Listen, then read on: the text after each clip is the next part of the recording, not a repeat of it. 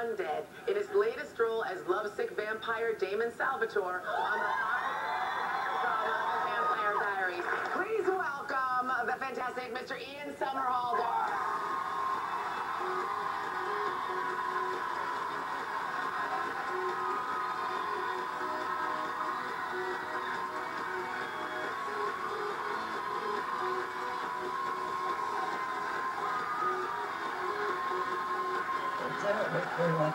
Yes, it does. Look, his hair is amazing. How are you down in his hair right now? I don't blame her. I don't blame her. He's sexy. That's sexy.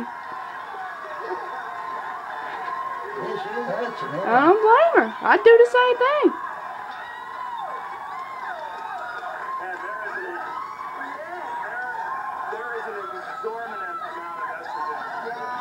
I would love to be there right now.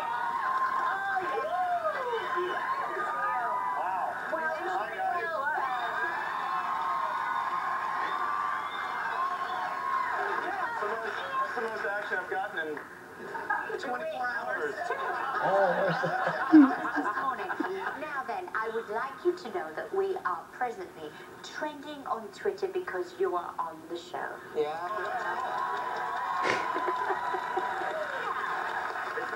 The power of social media and the power of just, by the way, it's all ladies that are doing that. So. Oh, the ladies love you.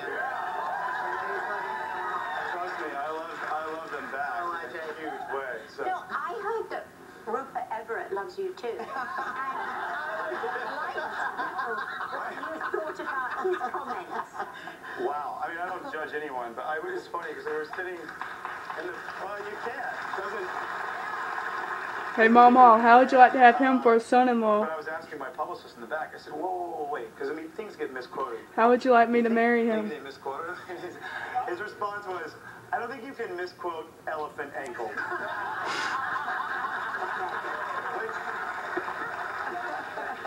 Which you can't. That's a good point. Pretty articulate. Here's the thing, though. I think what's problematic about that is that we did this thing at the Somerhalder Foundation. It was our first fundraiser, and the idea was redefining sexy, because it's all about, you know, female empowerment. We know statistically that an educated, you know, empowered woman in a household doubles the GDP of that household, and therefore doubles their communities, their towns, the province, country, boom, boom, boom.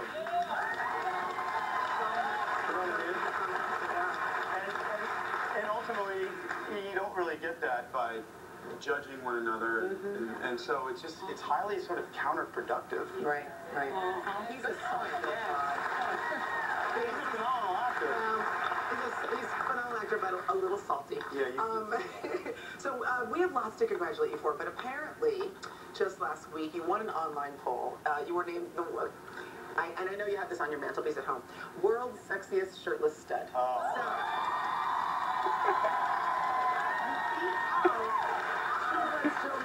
For the title, which is pretty impressive. So what did you That's funny, Larry. No, that's his real stomach. That's what his stomach looks like. So, what did you think about that? Well, the funny thing is that the clip... What are you laughing at?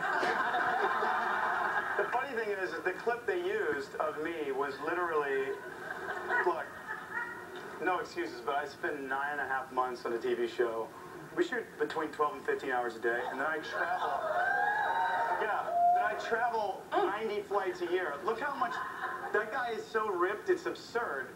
And I think that people were just drinking and voting. Yes, I did. Let's do a quick poll of our audience, and you guys can vote. What do you guys think? We're going to throw a picture up. These guys' hands stick on the body. I want that poster. That's his body, bro.